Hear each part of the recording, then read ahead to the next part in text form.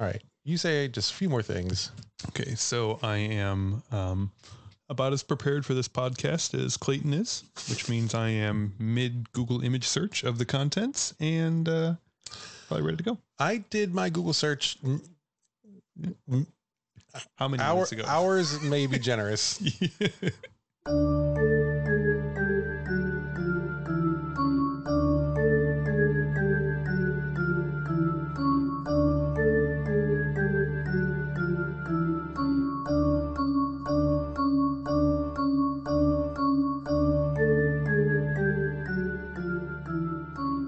Hey, Patrick.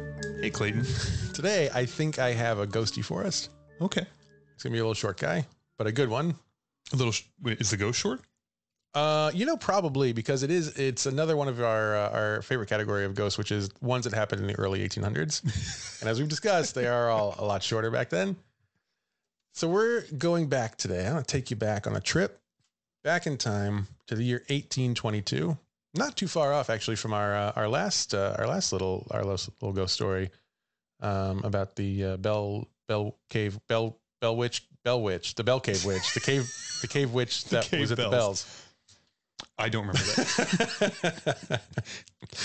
All right, so 1822, but now we are on the East Coast. We're at the Outer Banks, which I am told are like in the Carolinas. You ever been there? I've been to the Carolinas. I've not been to the Outer Banks. It's somewhere on the water. That's the bank is the bank of the water. Correct. Yes, that's the land. Traditionally, okay. And in this case specifically also. Yeah. So the Outer Banks are like a chain of islands that kind of go up the coast. Okay. I was wondering how you get to be an outer bank, because they're all like, if you're a bank against the water, like that. But if there's an island, that's as far as it goes. Outer bank, right? Like that one's more outer than the inner. It's an outie in the U.S. Okay, the U.S. is an innie, and all the islands off the coast of the U.S. are outies. Okay. And that end of explanation. I'll just believe you. Okay. Are you watching Severance? No. Okay. So the U.S. is the innie. The islands are the outies. Okay. So where were we? The Outer Banks, 1822. There's a young man who is, by all accounts, a fairly wealthy young man. He's got a real nice horse. And that's primarily how you know that he's doing okay. He's been out to sea for a really long time. With the horse? God, that's a good question. Like immediately, like, I don't think the horse is swimming out in the ocean, but the horse, you could put horses on maybe he went to sea to like forget the horse, if you know what I mean. I do. It's always possible. It didn't work. He came back and he's got a real nice horse. His dad like sent him away, like, you and that horse. That's it. 6 months at sea. You come back, you'll be lucky if he's not glue. Well, that's not nice. Well, I mean, again, a long time ago. Sure. I'm piecing it together with not a lot of information. Okay, that's fair. So for some reason that we are unable to ascertain, he is out to sea. He's on the ocean for a while. But regardless of whatever dalliances he may have had with this horse, we also know that he did in fact have, I don't think they were fiancés. Bow? Was it a bow? I think is it a bow if it's a woman? I don't know. I think bow has to be a bow would be a boy. A man bow. Your man bow. I don't know if there's I don't know what that would be. Back then they probably didn't have a name for it. Oh, that's probably true. It was just a woman. Yeah, exactly. Yeah. Okay, that makes sense. So he had a woman, and he was on the ocean for a long time. He comes back, and of course he wants to see her. Desperate to see her. He's been gone for so long. Of course. He's already got his horse. Yeah. Back. First, so they reunite with the horse. Everything's cool with the horse. That's good. Dad didn't get rid of the horse. Riding that one all up the coast. Now time to go see woman. Yes. Okay. Yes. To see woman. They go up the coast, and there's a big storm coming in off the coast. I think from the coast into the land. Yeah. I heard that was the direction. From the outer to the inner. It makes sense to make that, they cross that divide. They're famous for their storms there. Yeah. They sometimes they get these things called hurricanes. You might have heard of I have some of those. Yeah. So he's riding his horse, and he's trying to get back to his beloved, his betrothed. No, that's a marriage thing, right? His beloved. Sure. His woman. He's trying to get back to the woman in his life, and he sees these dark clouds over the ocean. I mean, it's a real mess. Like super dark clouds. There's lightning. There's thunder. The sea is really like frothing up. Really ripping it. So there's a big storm coming. Like a big. Patrick, look at me. It's a big fucking storm. Okay. I believe you. It's a big storm. Okay, so like it's tall, it's dangerous. It's, yeah, it's not good. Okay. So he sees these clouds, and he's been at sea. He knows what a bad sea storm looks like. This is clearly a bad sea storm. This is it. And it's just me and my horse. Yep. So he says, I gotta go fast. I gotta get there ASAP. Gotta kick it in gear. So he takes a shortcut. He's been going up this trail that is, close to the coast. He can cut off some time though if he rides on the beach. Oh, sure. Yeah. Right. I mean, that's very cinematic. Especially if he like unbuttons his shirt a little bit, lets his hair go. Yeah. The shirt's already gone. Yeah. That's right. So he gets off the path and he goes to the beach and he's hauling ass up the beach, going real fast, feeling real proud of himself, feeling the music from the perfume commercial, gorgeous. Yeah. Yeah. Oh yeah. Yeah. He's going until his horse stumbles and falls into an ice. There are multiple sources of this. So I got real excited. I hope you do. You feel excited as well. Falls with the horse into a big old vat of quicksand. Oh my goodness.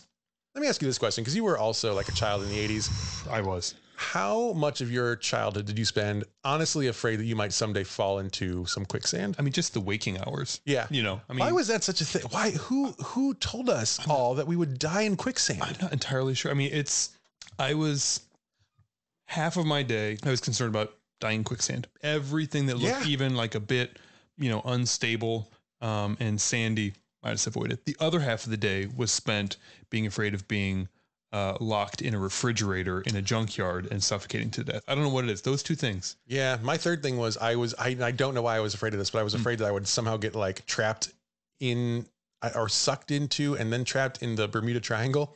Oh, I was really scared that I would accidentally go into the Bermuda Triangle. I don't know why.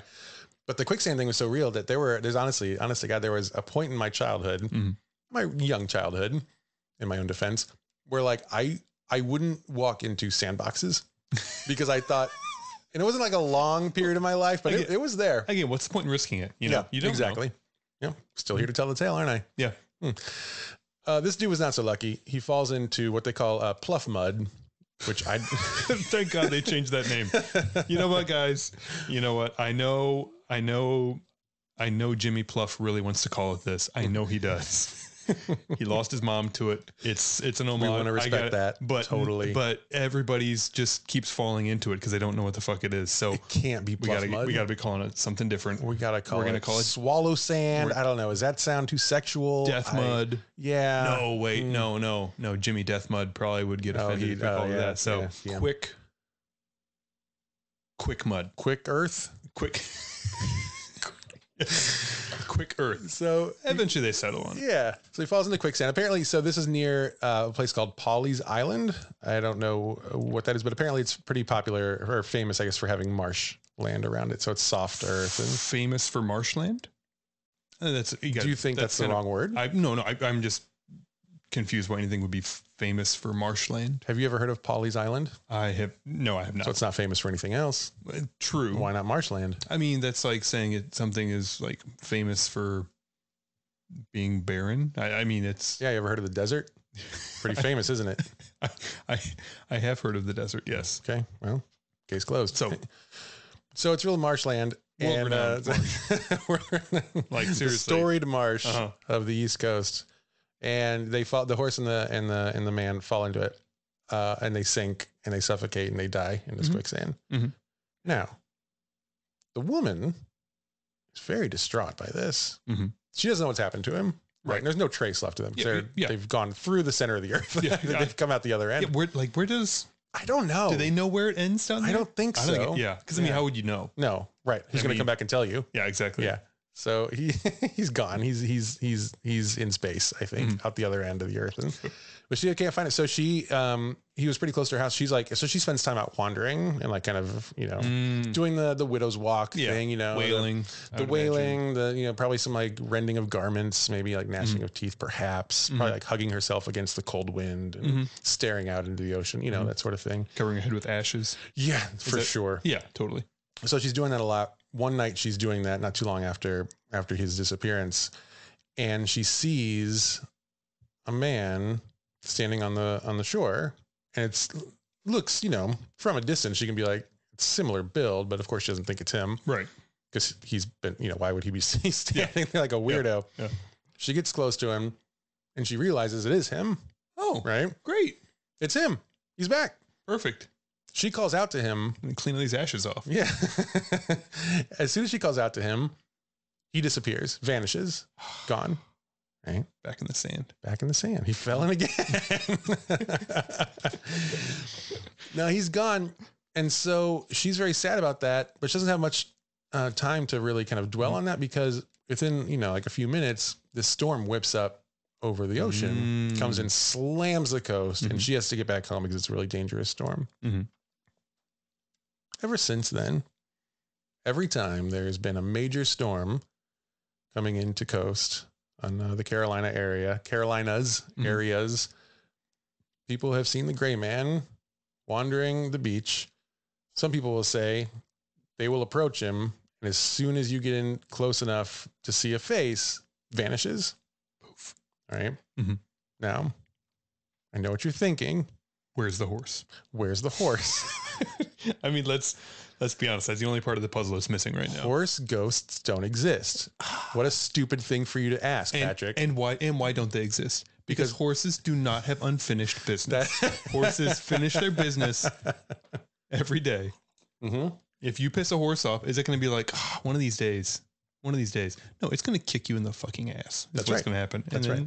And then, yep, business finished. Right back to sleep. TCB took care of that. Back to whatever horse stuff. So again, no horse ghosts makes perfect sense to me. Okay, yeah. So good. So stop asking questions. All right, but this guy, obviously unfinished business, right? Sure. But now, so people see him wandering, the reason I wanted to tell this ghost story is because a couple weeks ago you were lamenting the fact that we don't talk about ghosts in the modern era. Right. It's all like 1800s ghosts. Sure. Which is certainly true so far of this story. However, I should know, you may remember that in 1989, you might not remember this, you were pretty young and probably not really geologically dialed in. I was still oceanically dialed in. Yeah, I probably had no idea what the Carolinas were. Yeah, there was a hurricane called Hurricane Hugo. Oh, Hurricane Hugo. Remember the name though, right? Of course. It was a big one. Yep. People saw him standing on the shore a few days before that hurricane came aboard. Oh, did they leave? Was it like a harbinger? Was he a harbinger? Oh. He's a harbinger. Yeah. The last time he was seen, this one might sound a little more familiar. The year of our Lord 2018. Oh. As Hurricane Florence was approaching the coast. Oh. The gray man comes on to the coast anytime a really serious, deadly storm is coming. Like a meteorologist. Sort of like a meteorologist, a really helpful, kind meteorologist. And people say he doesn't approach anyone. He doesn't do anything scary. If you see him, it's a warning to you that you are, there's going to be a bad storm. It's time to go. Yeah. It's time to go. One woman who claimed to see him before the Hurricane Hugo struck, she said she saw him on the beach. He disappeared when she got close. She thought it would be the gray man. She heard the stories and she was kind of freaked out, of course. She went home that night. The hurricane landed, took out every one of her neighbors' homes, but not hers. Okay. So it could be that seeing the gray man also marks you as safe. I don't know. There's a lot of layers to this. There's a lot of... Yeah. Okay. Now, the real reason I wanted to share this story with you tonight was because another thing you said a few weeks ago was it would be really helpful if we had some sort of photographic evidence that was not just an orb. Let me ask you this question. Would you settle for video evidence from the year 2018? Is it like is it Sasquatch type video? I'm going to show you this video and you're going to tell me what you think. All right. I'm going to set this up for you. Okay. I know video is a really good podcast thing to do. This is security camera footage of a pier during Hurricane Florence. Okay. 2018 near Pawleys Island, famous for its marshes. You probably have heard of it before. Yes. And I'm just going to show you this. And you, as you're watching this, I just want you to describe what you're seeing. Okay. So currently this is a empty dock shot in black and white. Well, it's security footage. It's very tasteful choice. It's black and white. And this is hurricane noises. Okay. Lots of hurricane stuff. Zooming in on the end of the dock. Oh, there's like is that it there? This is like at the edge of the light. Okay. I mean, it looked a whole lot It looks as though it's sort of a white apparition type figure, I guess. Would you call it a ghost? I would say it occurs at a very convenient position in the video relative to the light that's on the right side, and at a very convenient brightness compared to the light on the right side. I'm just saying. In what do you mean by that? So it appears as if it's sort of like the corona of the light. Oh, I see. Like a little bit of a video artifact. Now, let me throw this at you. Okay.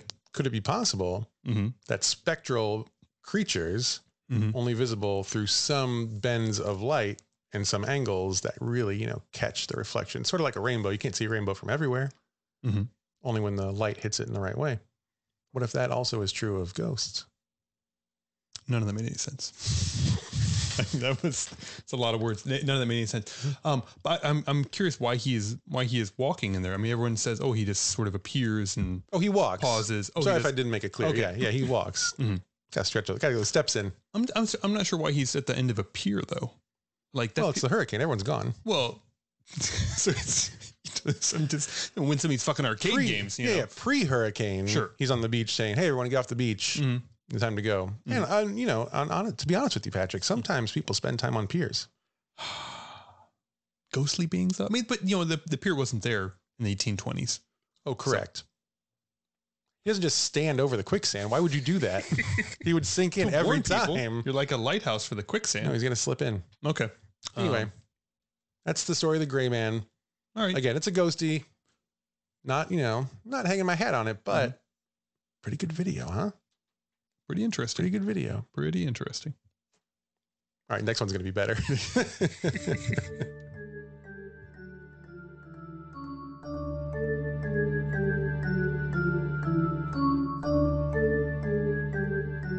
Thank you so much for listening to Is This a Ghost? If you are enjoying this, please tell everyone you know. And also, please take a second to rate and review wherever you download your podcast, because that's going to help us so much. And we're having a lot of fun, and I hope you are too. And you can help us continue to have more fun for a longer time if you do those things. So tell the world if you're not busy. I know you're probably busy, but if you're not busy, you could tell the world. That would be awesome. Thank you.